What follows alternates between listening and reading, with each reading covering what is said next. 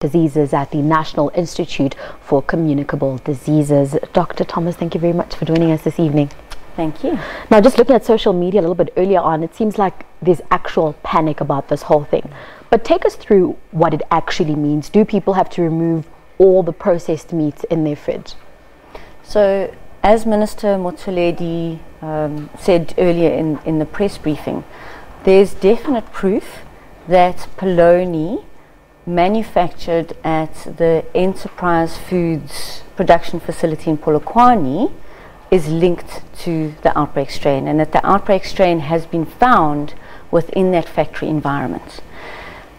Also, we have evidence that the contamination appears to be on the external surface or the casing itself of the polony.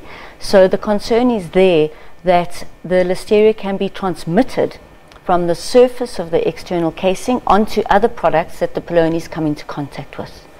Therefore, as a precautionary measure, we are urging the public to avoid all polonies and other ready-to-eat processed meats, including Viennas, sausages, frankfurters, Russians.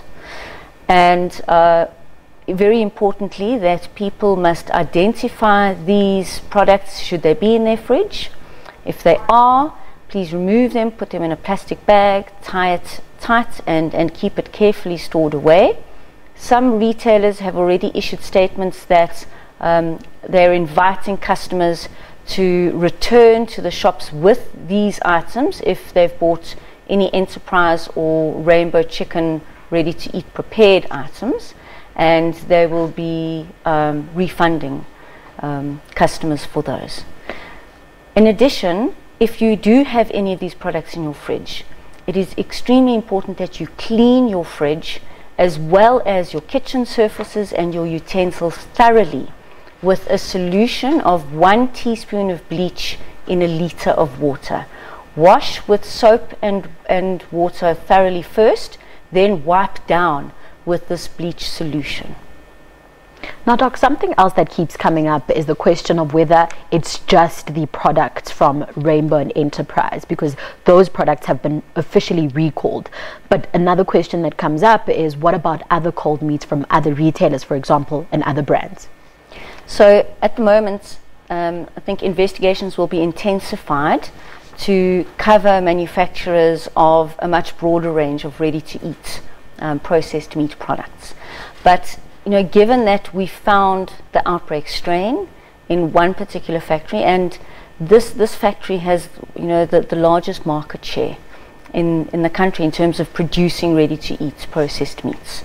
So we are certain that that is the cause of the outbreak. However, the reason that the Rainbow, the RCL Foods factory was also issued with a compliance notice is because listeria had been detected in some of its chicken polony products. And although they weren't the outbreak strain, the fact that we were detecting listeria in the first place constitutes a health hazard. So the minister and in consultation with other government departments decided to issue compliance notice for that RCL factory as well. Now, Doc, the outbreak strain has been identified, but let's look at the symptoms that we need to look out for if we have consumed these or if we're not feeling well in general.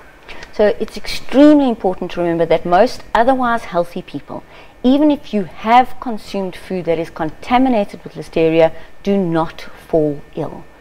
There are certain risk groups where people are more vulnerable to infection, and so people that belong to any of these risk groups need to be particularly aware of any symptoms. So risk groups include pregnant women, very young infants under the age of a month, anyone over the age of 65, and anyone with a weak immune system.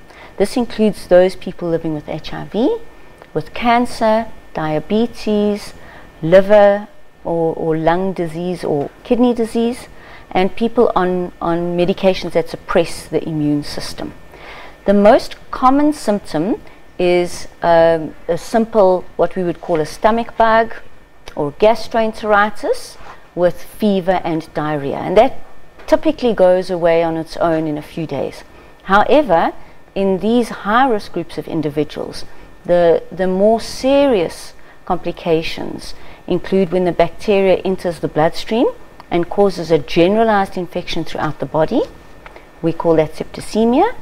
Or when it enters the bloodstream and travels to the brain and causes infection there, called meningitis.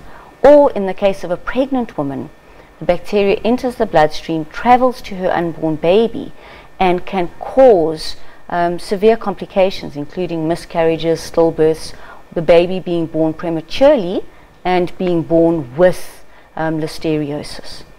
So for those risk groups of people, should they develop fever, diarrhea, and feel unwell, they really should go and consult their healthcare practitioner. Now, Doc, what type of treatments are available for listeriosis? So there aren't any vaccines available. And it's simply that people that are in high-risk categories need to be aware of any fever, diarrhea, or fever with sort of rapid onset of feeling terribly unwell, and go to their healthcare practitioner. Listeriosis is readily diagnosed by laboratories throughout the country, both in the public and private healthcare sector. So there is, there's ready capacity to diagnose it.